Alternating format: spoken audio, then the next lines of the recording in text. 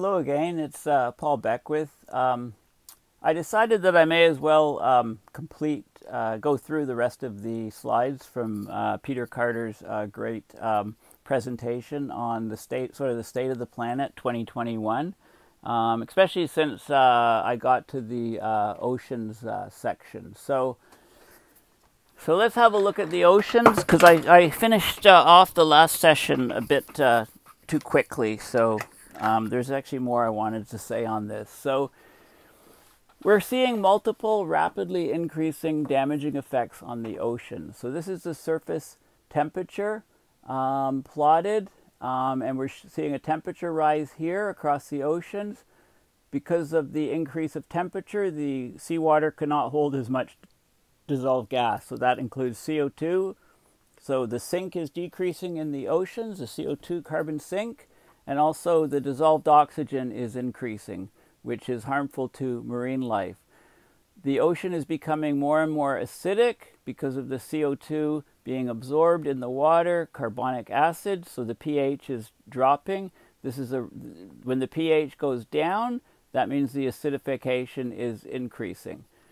Ocean heat. 93% of the added atmospheric greenhouse gas heat has gone to heating the oceans. That makes the ocean heat a far better climate change indicator than global average surface warming. Ocean heat is definitely accelerating from multiple sources and accelerating fast. So here's the ocean heat acceleration. This is the ocean heat anomaly in zetajoules. The zeta is 10 to the 21.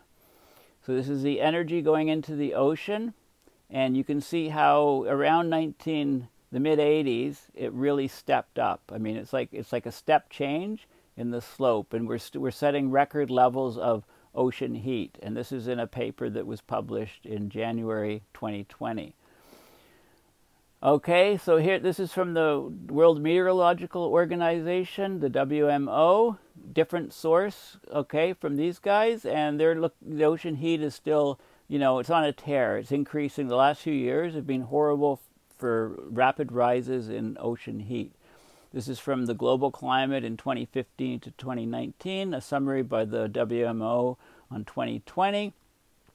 This is the accelerating ocean heat content to 2019 from NOAA, and this is the surface to 2,300 feet down. Very, very rapid rise. This is the below 2,300 feet down to 60 feet. So, this is clustered here, and then below 60 feet, we're still seeing a rise at the deep levels of the ocean. So the ocean is warming throughout the entire water column. This is another image from a different paper. Ocean temperatures hit record high in 2020. This paper was published in January 2021. And you can see this should be 2019 here. You can see the slope of this is higher than even here. So the curve is starting to go up even faster. And this is 0 to 300 meters, 300 to 700, 700 to 2,000 meters, and 2,000 meters to the bottom. So there's not much heating at the bottom, but there's still heating even that far down.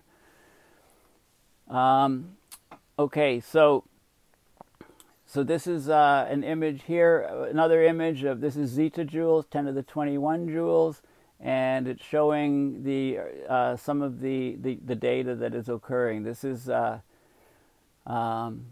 ocean heat here, and this is deeper down.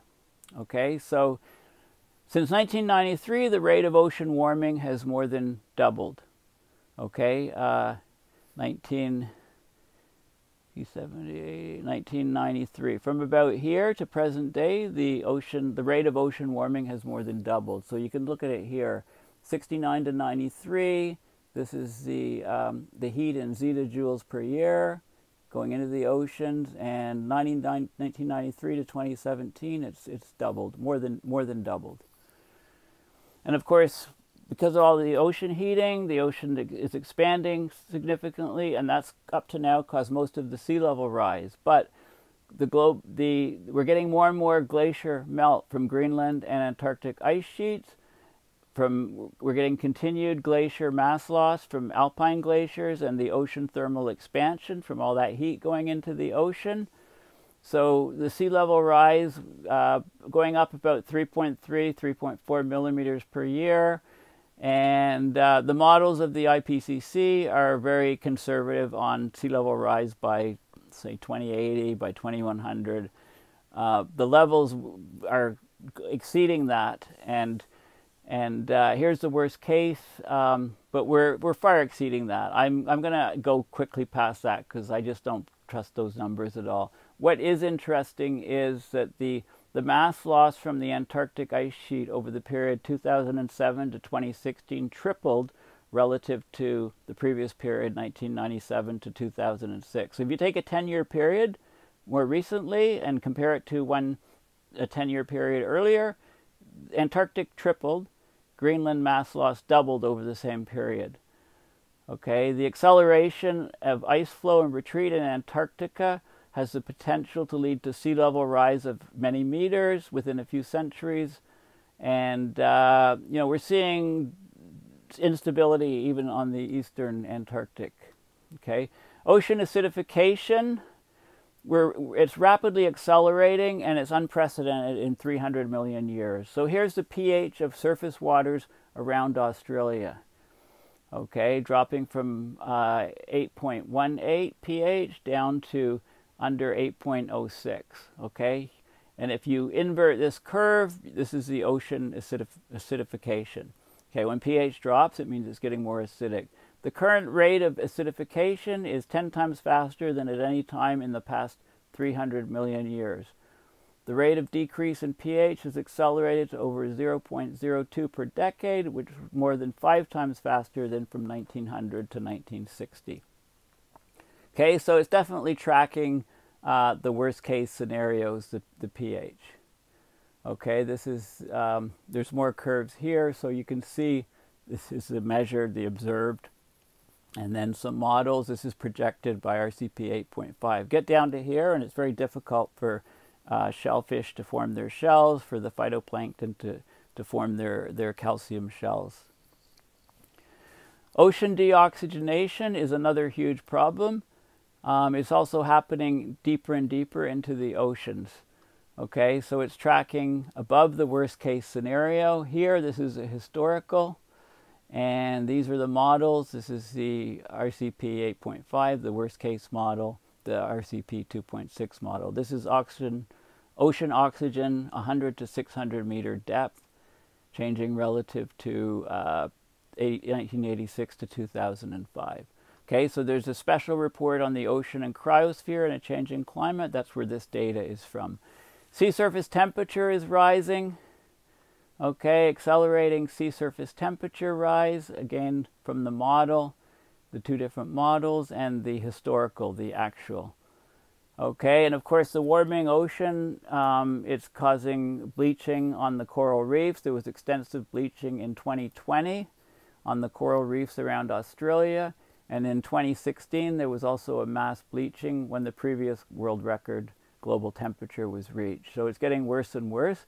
Now, the last section, of course, is the Arctic. And I'm going to go over this very, very quickly because I've talked about the Arctic quite a bit. But, the Arctic's the air conditioner of the entire northern hemisphere. Frozen Arctic is vital to life on Earth.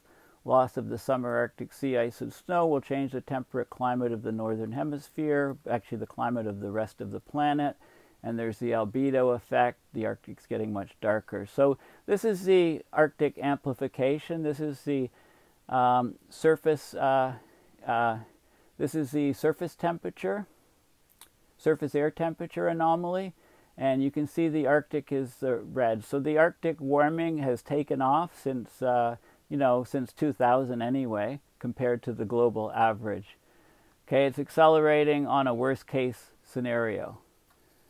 Okay, abrupt rises in temperature now being experienced in the Arctic have only been observed during the last ice age. Okay, and that was, if you compare it to the DO oscillations, 10 to 12 degree rise over a 40 to 100 year period. The Arctic has switched from carbon sink to carbon source.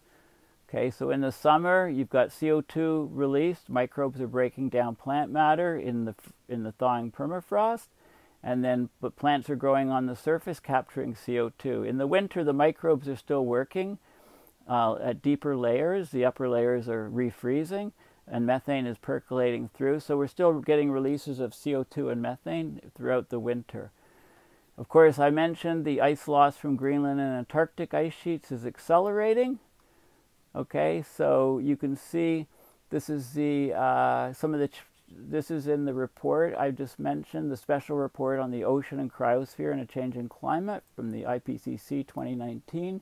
And you can see Arctic sea ice extent decreasing, Arctic snow cover extent in the spring, in June in this case, decreasing, the near surface permafrost area actually decreasing. So the permafrost is thawing. These are all amplifying feedbacks for warming in the Arctic. This is the Arctic summer sea ice extent. The loss is accelerating, and it's tracking also a worst case scenario here, the red curve compared to the models. Okay, we're seeing a dramatic decline in Arctic sea ice. This is the sea ice volume, so taking the area times the thickness, and this is in April, the month of April, the decline, and this is a decline in September. Okay, so the decline in September is the largest, minus 3.2. That's 1,000 cubic kilometers per decade decline, and it's declining in all of the different basins here, as you can see. So it's abrupt. We're getting Arctic sea ice loss being abrupt and accelerating.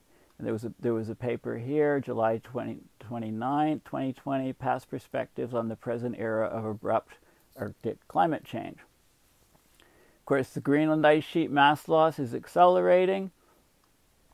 It's tracking the worst case scenario.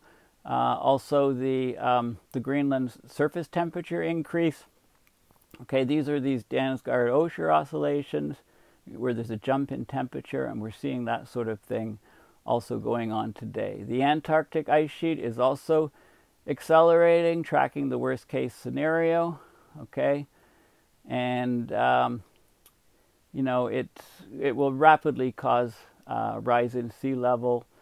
So basically, I want to spend a bit of time on this chart. So there is enormous sources of global surface heating that is amplifying feedbacks that, you know, are tipping points. So these are some possible tipping points. So already tipped or close to tipping is the Arctic summer sea ice, Greenland ice sheet, question mark. The Amazon is in trouble. I'll talk about that in a paper in a few videos. The Antarctic ice sheets are getting a lot more melt. Permafrost has an internal heat generation tipping point. The model projections of the individual Arctic tipping points does not account for all this reinforcing. So there's you know, it's possible that you know, things are tipping already, and that a little bit higher temperature, and it's going to trigger all of these tipping points. And then if we go back here, these are other things: the Arctic summer sea ice loss of albedo. Snow cover over land, loss of cooling, loss of reflection, Greenland ice sheet, loss of cooling, subarctic wetlands, methane being released. The boreal forests are stressed. Permafrost methane, CO2, nitrous oxide, the clathrates under the seafloor for methane, tropical wetlands for methane, Antarctic ice sheet, loss of cooling. Okay, so there's all of these different tipping points. So I'll talk about them. So just to give you sort of an overview of some of the things that I'm going to be talking about soon here are, this is climate change needs an Operation Warp Speed, like the COVID vaccine. I'm going to talk about C3 and C4 plants a bit and the difference. Okay, compare the C3, C4, and so-called CAM plants. The reason is that, you know, they all come up in this paper. How close are we to the temperature tipping point of the terrestrial biosphere, mostly of the plants on land? And the answer is very, very close. Then the Amazon has, a paper came out just recently on how the Amazon is may already be a greenhouse gas emitter. And this is a paper here, Carbon and Beyond, the Biochemistry of the Amazon. I'll talk about that. And I'll also talk about the greater committed warming from pattern effect, and in this paper, the quiet crossing of ocean tipping point. So those are things I'm planning on doing videos of in the next few days. Thank you for listening.